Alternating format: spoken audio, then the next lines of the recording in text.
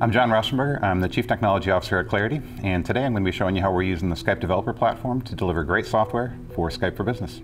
Our approach is to build native software on Skype for Business. That means that our ability to grow our business and deliver new features and functionality is entirely dependent on the success Microsoft has with the Skype for Business products. The biggest change we're looking forward to is the move away from PSTN-based solutions and allowing our customers to deliver customer care solutions on top of mobile devices with in-browser communications, all leveraging the capabilities that Microsoft is delivering with Skype for Business. Clarity Connect is a managed communication solution for Skype for Business. What we do is add the capabilities our customers need to run customer care and internal help desk and other solutions on top of Skype for Business. We add queuing, intelligent routing, and the reporting and real-time metrics that our customers need to manage those types of solutions. What we're looking at here is the Clarity Connect dashboard. This is a website that our customers use to manage the calls that are routing through the Clarity Connect platform. At the top level, we can see a global view of how we're performing across all instances of the product that the customer has deployed. We can also drill in and take a look at individual queues and how we're performing in there. If I drill into the account queue here, we see that it's yellow, meaning that our performance is not in the danger zone, but it's also not exactly where we want it to be. I can see what all of my agents are doing. I can see individual details on those agents. I can also see the calls that are in queue and the active calls.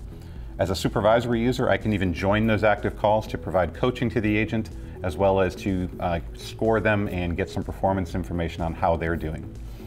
As an agent, I can also click on myself and I can see detailed information about how I've done throughout the day with the information that we want those agents focused on in terms of the quality of service they're delivering to our customers.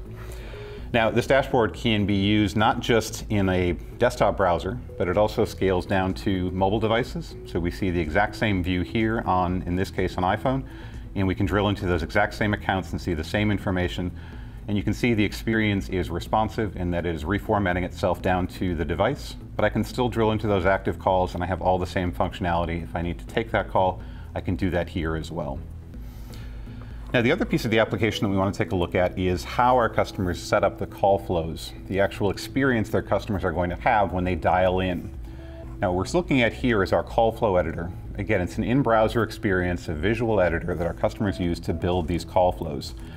I'm going to zoom in here and we can take a closer look at what this particular customer is doing.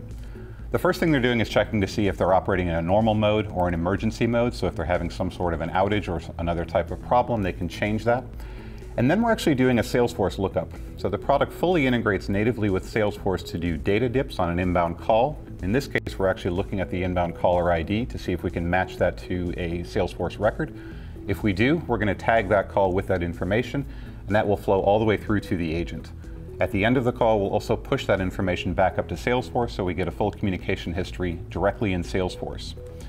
As that call traverses down through, then we can also provide menu options. So here we can see we've got a variety of options the customer can choose from to get them to the right queue.